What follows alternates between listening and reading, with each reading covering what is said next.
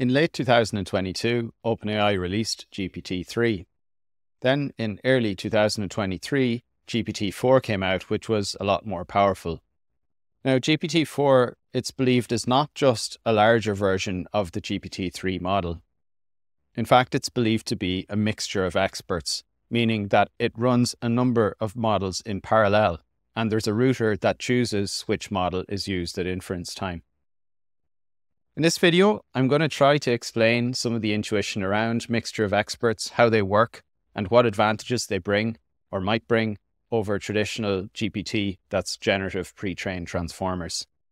I'll leave a little bit of speculation to the end of the video as to why OpenAI may or may not have gone down this route. But for now, let's look at some of the basics. Let's get started. First question is, why mixture of experts? Well, a traditional GPT, like GPT-3, has a large set of neurons. It has large sets of matrices within the language model. And these are trained. And during inference, when you want to create or predict the next token, every single neuron is used. So if you have a matrix of 100 by 100 or 10 by 10 or 8 by 8, like here, every single one of those neurons is going to be used on the forward pass. And what happens is, as your models get larger and larger, you need to use more and more neurons, which means more and more compute. Now, even though you have to run the matrix calculations, there are probably a much smaller set of neurons that actually contribute to predicting the next token. And for a given area of expertise, probably the neurons that are important are quite similar. So actually, if you could rearrange the model in some way, you could maybe think about splitting this single model into 8 parallel models. And then when you want to query the model on a specific topic of expertise, you could just query one column of that matrix and run the calculations on that column rather than running the calculations on the entire model. What then if we could split a model and choose the best column of weights to use based on the inputs? This is the idea behind mixture of experts. And to do that, we need to use a router. The idea behind mixture of experts is to take a model and before doing the training, split it into a number of experts, let's say 8 experts like here. And then additionally, we need to have a router that decides which expert to call based on the inputs that come into the router. So now, rather than the inputs going directly and requiring us to do compute through all of our model, we get the router to choose which column of the model, in this simplified example, we're going to call.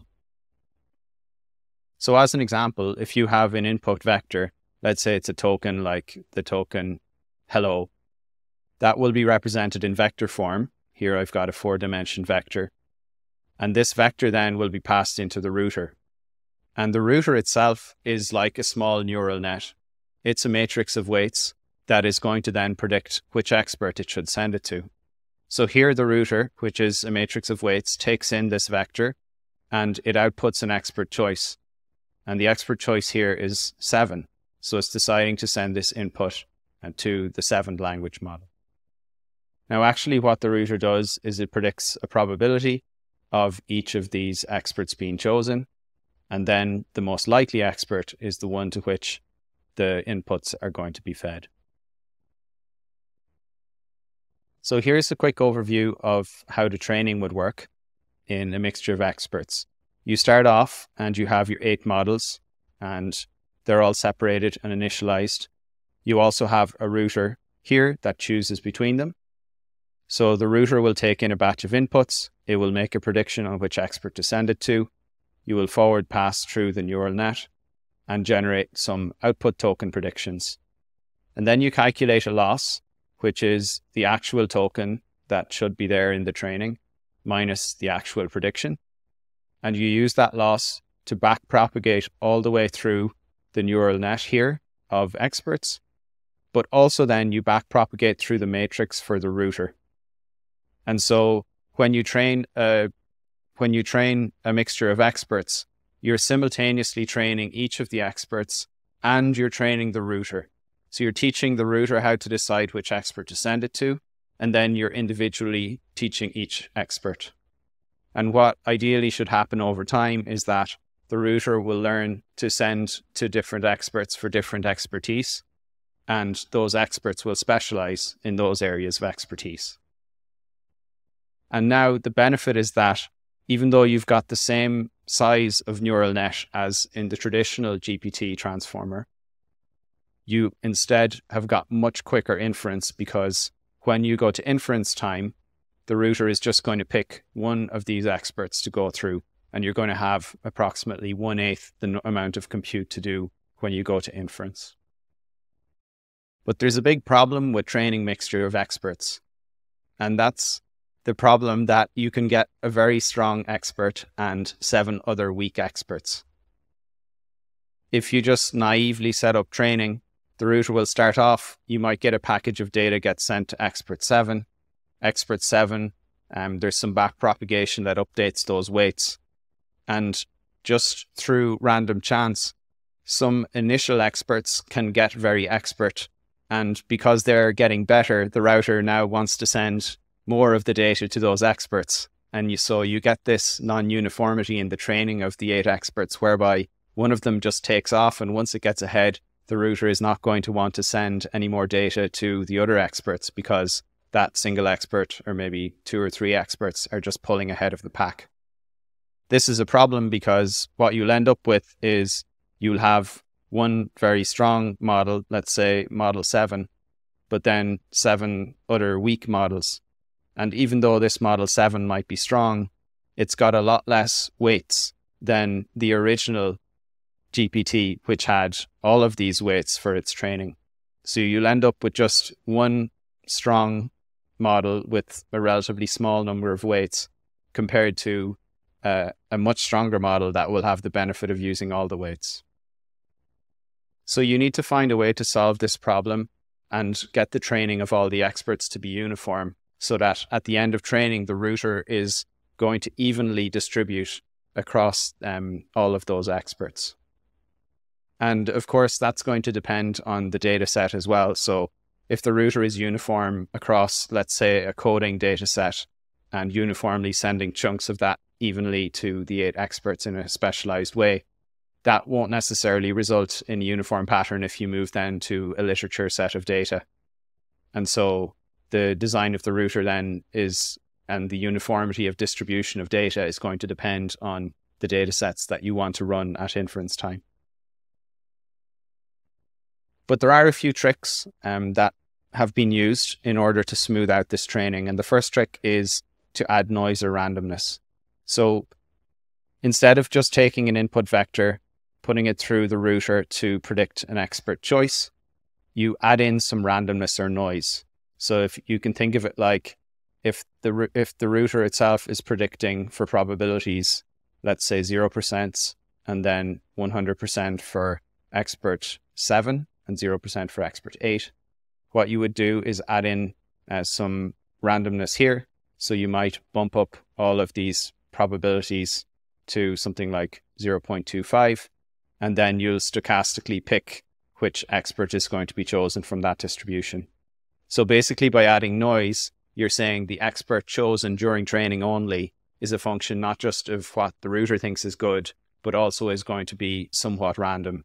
And what this does is it sprays the data a bit wider across the experts, and it stops some of the experts from not getting any data at all, because the other ones have pulled ahead in performance. Now, the next trick here is to apply a penalty for uneven router choice. So when you forward propagate through the network, I said previously you calculate a loss. There's nothing different here to traditional GPT. The loss is the difference between the actual tokens and the actual next tokens and the predicted tokens by the network. So you keep that loss, but you add on to it a penalty for uneven router choice. So basically you're saying, okay, router, if you are not distributing your choices evenly amongst the experts, I'm going to put a penalty term into the loss. And that is going to back propagate through the network and influence the router in a way that it's incentivized to distribute the data uniformly across all of the experts. Now, to be clear, when we're incentivizing uniform distribution, We're not incentivizing random uniform distribution. The router still needs to segregate the data according to the best expert. And the reason for that is because we're penalizing based on the actual tokens minus predicted tokens. And to minimize the overall loss, it will be beneficial for the router to use specialized experts. So the router is being incentivized to make decisions based on A, maximizing specialization so it benefits the whole network, and B, maximizing uniformity. And with these tricks, you're able to get to a situation where for a given data set, you've got relatively uniform distribution of data, a relatively uniform distribution of strengths of the 8 experts. And you also will then usually have data that is relatively uniformly distributed between them at inference time. I want to cover 2 questions now of where mixture of experts is useful. First of all, in edge devices like, say, laptops, and then at scale, if you're running like OpenAI or Anthropic or Mistral or any of those. So here, the question is whether mixture of experts is useful for laptop inference. So you can consider a standard GPT model here. Maybe you consider a small one that's quantized. For example, maybe you consider a Llama 7B model and it's quantized down to, let's say, 3 gigabytes of space required on your VRAM. And if you go to a mixture of experts, you're still going to have the same number of weights in total. So actually, you may not save any VRAM. You may still have a model that's of the same size for the same performance, roughly.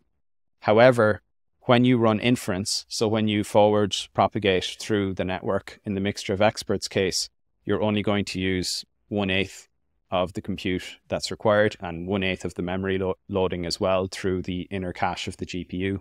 Whereas in a standard transformer, you're going to have to load all of the weights through that final compute step. So the answer is yes. I think that using mixture of experts, all else being equal, will give you faster inference on a laptop. It should give you faster tokens per second. However, it's not going to make the model any smaller if you're aiming to keep a model of the same performance. Next up, does mixture of experts reduce costs at scale? So the motivation here is very similar. Basically, for a model of the same size, you're going to be able to do inference at some fraction of the cost. If we split into 8 experts, you can think of it, it's not exactly, but you can think of it like 1/8 of the token compute required at inference, or conversely, you can think of it as 8 times the throughput. And I think the way you set this up, if you're at scale, is you're going to have a GPU that's dedicated to each of the experts. So you load the model weights for each of the 8 experts, probably on 8 GPUs. And then when you get batches in from customers of data, they're going to go through the router. At each step, there'll be a decision from the router where that input goes. And you will get many inputs from many customers. You will take a batch of inputs destined for expert A. It will go to that GPU A. You will get an output token, and you will come back and repeat the process. So again, but rather if you're doing inference at scale and you want to make the best use of your GPUs, you're going to need to have high volume of requests from your customers, like OpenAI easily does.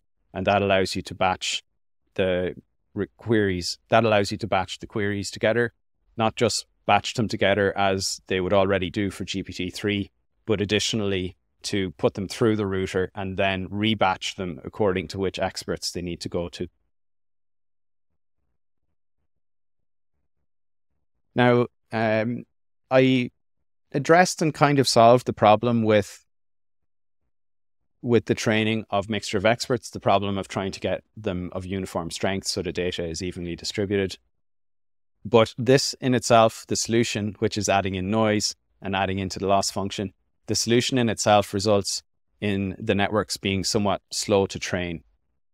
The fact that we have to add in this noise, it does keep the data more even between the experts, especially in the early phases of training, but it's not efficient because ultimately the router is sending data to places it doesn't want the data to go.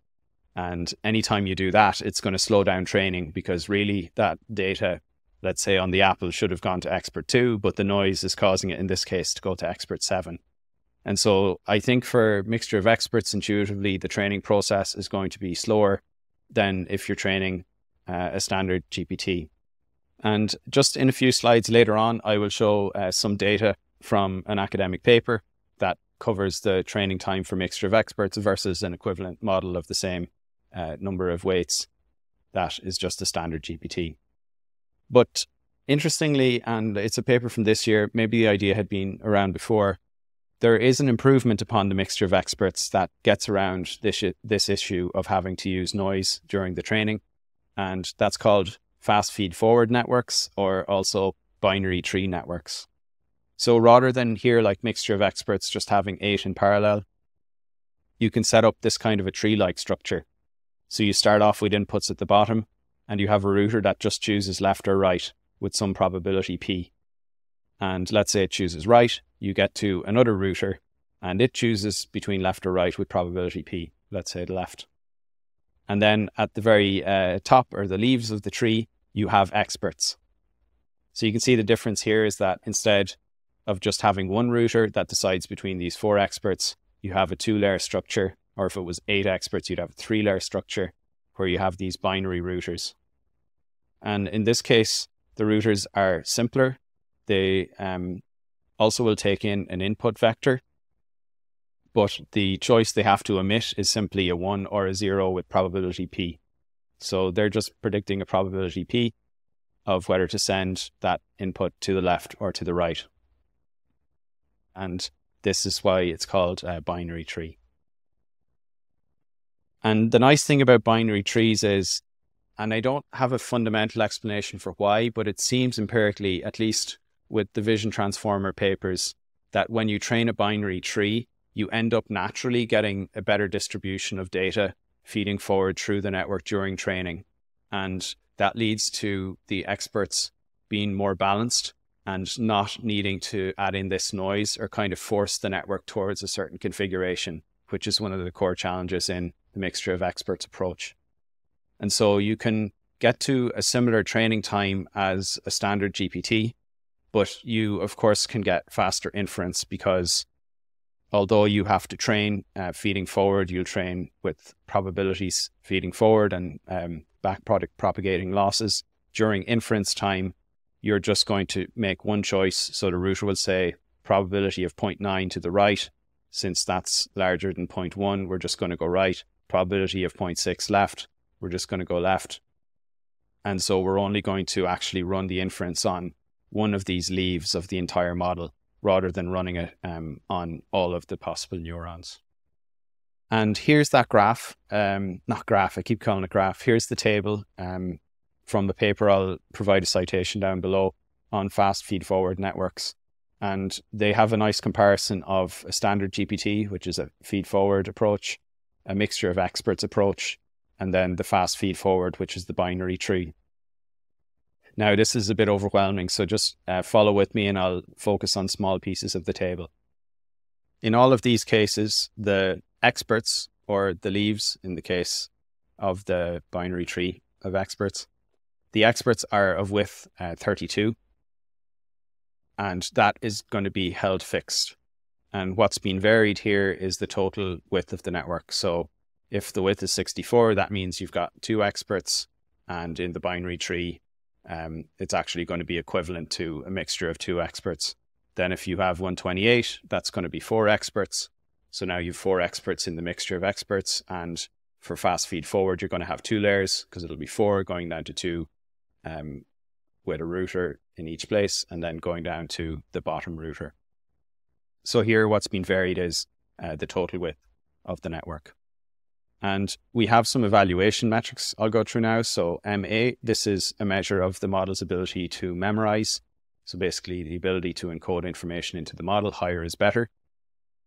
ETT is the epochs to train. It's how many epochs you have to go through an amount of data to get to this metric here of memorization. So it took 307 epochs to reach 87 as a score for memorization. G is a bit like M, but it's a measure of generalization. So it's if you train on dataset A, how well does the model do on related datasets, but not verbatim the same.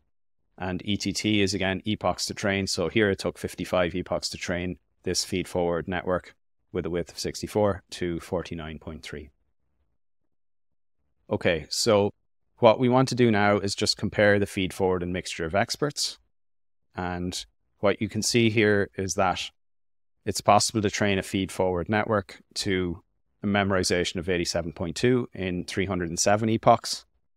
But for the mixture of experts, the score is lower. It's only 57.8, and yet it took 5,354 epochs. So it's taking a lot more training time in order to reach a lower score for the mixture of experts. Now, if we compare the fast feed-forward or binary tree, here we have a score of 85.8, so pretty similar to 87.2. And so for a similar memorization score, it's taking 307 epochs to train the feed forward, but it's taking actually roughly the same, 302 to train the fast feed forward.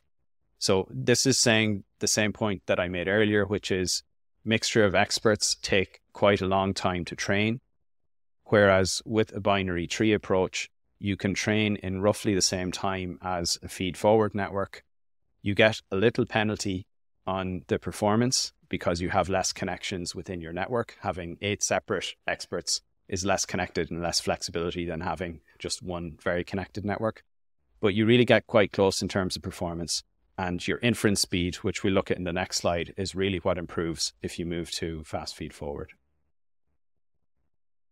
Here is a comparison of fast feed forward with just a standard GPT or a standard feed forward approach. For our baseline, we have a feed forward network, which is a width of 128. And what we're comparing then is a fast feed forward network with a leaf size going from 32 all the way down to 1. If you've a leaf size of 32, you can think of it like 8 experts. And then if you've a leaf size of 1, then you can think of that as 128 experts. And what you can see here is that as you add more leaves, or rather you add more experts, same thing, you're getting a speed up in performance. It's true that you're adding more nodes. You need more routers, but the routers are quite lightweight because they are typically just one matrix that predicts one output of whether to go left or right. So you add more routers, but you now only need to run inference on a small leaf of the model. And so you get these significant speed ups as you move to having more and more leaves. Now, I want to give a big caveat here, which is that this is for much, much smaller networks than what you would see with GPT-3 or GPT-4. And so I'm not sure that the results extrapolate in terms of the sensitivities, but I think directionally and around the intuitions, this seems to be plausible. Basically, if you have a fast feed forward network or a binary tree, you're going to get faster inference because you're using less of the network at every time you do inference, but you should be able to train in a similar amount of time. However, in a mixture of experts approach, you might get some faster inference, but the trade-off is it's going to take you longer to train because you have this randomness that's needed in order to distribute your data and the strength of the models. To recap things off then, let's come back to one of the original questions, which is why does mixture of experts or fast feed forward work? Well, in standard GPT, you use all of the neurons and they're all within a given layer. They're all very connected. So this first neuron here would typically be connected to every single neuron that's ahead of it. I've only shown 2 here, but I've shown that it's connected to one on this side on the left and it's connected to one on the right. Whereas if you look at a fast feed forward network, you can see that we're no longer allowing any connections over to the right-hand side or this side here of the network. We're just allowing connections. And this is a trade-off. So you have less connectivity, you have less degrees of freedom if you decide to separate your network into kind of shards from the start. That incurs a small accuracy loss. However, you are getting a roughly 1/n speed gain. I'm not sure it's exactly 1/n. It's a bit worse than that. But intuitively, you can think of it as if you split into 8 shards or 8 experts, you're aiming for that kind of 8x improvement in inference time. but you are taking a small accuracy loss. And this is what ultimately justifies or might justify the use of mixture of experts or binary trees. Why then would you go to mixture of experts or maybe these binary trees instead of just building a larger model? Well, I don't really know, but let me give you a shot. Let's say you start off and you're building GPT-3 and you're scaling that up to support many customers. You probably start running GPT on many servers in parallel. You have H100s or A100s, and you're putting them in parallel so you can support larger context length and so that you can get higher speed. Now, at some point, I imagine the networking between those, even though it's improved a lot, that still probably ends up being a limit. And so as you make your model, your GPT model larger in size, your inference is getting slower and it's maybe becoming harder to keep up good tokens per second by adding more GPUs if you're running into this bandwidth constraint of needing to shift information between all of the GPUs you're using to serve customers. So my sense is that if you keep making the model bigger and bigger, maybe the problem you run into is inference speeds for customers. And you can give some trade-off in inference speed, which is what has happened with GPT-4. It's slower to produce tokens. You can give some trade-off, but probably there's only so far you can get as the speed gets down towards reading speed or some multiple thereof. So at that point, you start to look for ideas that can improve inference. And the ones that are known are speculative decoding, where you use a weaker model to predict tokens ahead. And if they're correct, as proven by the stronger model, then you keep them and save time. There's a good tweet by Andrej Karpathy on that. And the other method that has come out, I think, is mixture of experts, which hopefully you can see a bit from this video, does allow you to improve inference speeds. Basically, by forcing the model to be trained, you can think of it in shards and reducing the inference time by roughly 1 over the number of shards that are being used. So that's my best guess, but I very much doubt that mixture of experts is being used in naive form. As I pointed out, and as is known in literature, you need to introduce noise.